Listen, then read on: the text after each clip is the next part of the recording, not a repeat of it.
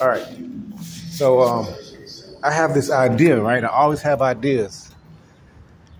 Um, I'm always thinking, right? It's always turning. I'm finishing out my gym workout, my little routine, little 4 hour, 3-4 hour routine. But I have an idea, right? And I was thinking, not even an idea, but an observation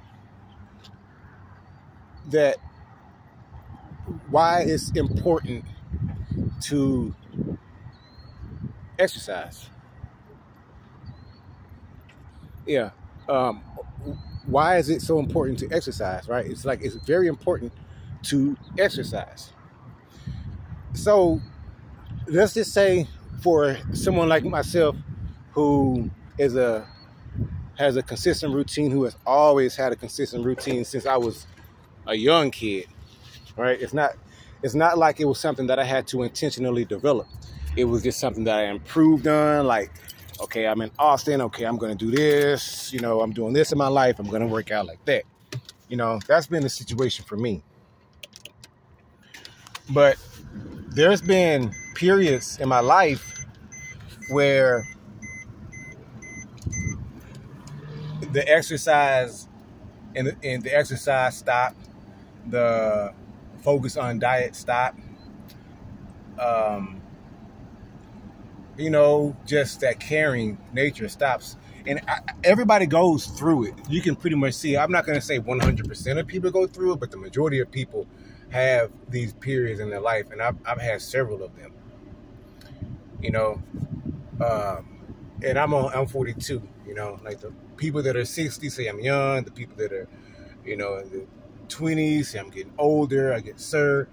But at the end of the day, I have a lot of life to live, and the majority of those ups and downs have been in the past 20 years since I was, you come out of high school and you get on your own, and you don't have the stability of your parents. You don't have the support, right? You're not dependent on your parents.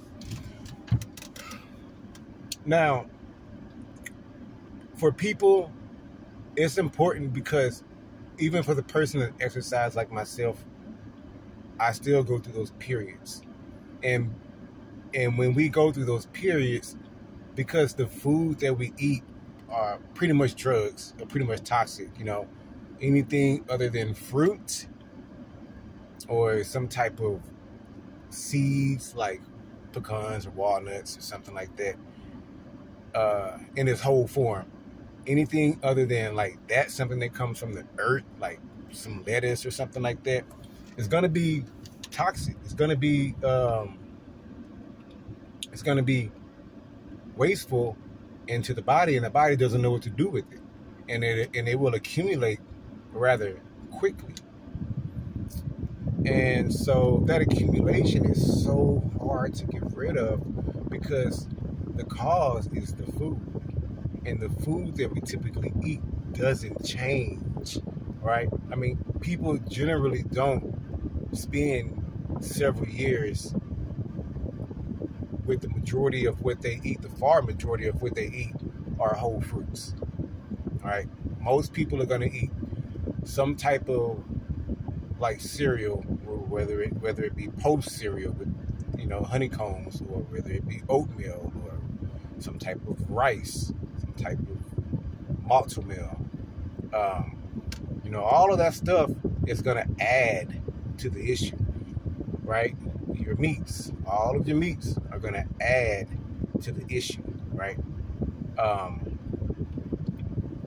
And so if you're not routinely exercising, if you don't have some type of routine where there's a substantial period of non-eating in your diet, like let's say, I don't eat in the morning, or let's say I eat very little in the afternoon, or maybe I don't eat much at night. Like, you need a period within your balanced diet. You need a period where you're just not eating much, right? And that's how you can stay lean. That's how people who are lean, because they can tell you all they want to. I eat a lot. No, they eat a lot. They're comparing themselves to themselves, right? people that are typically small and say that they eat a lot, they don't know what big people be doing when they eat a lot. You know what I mean? Like, there's been periods where, you know, when I get up there and weight, I'll go to HEB and I'll grab the little, you know, the whole gallon of ice cream. I'll go home, I'll smash the whole gallon of ice cream. I've done that before.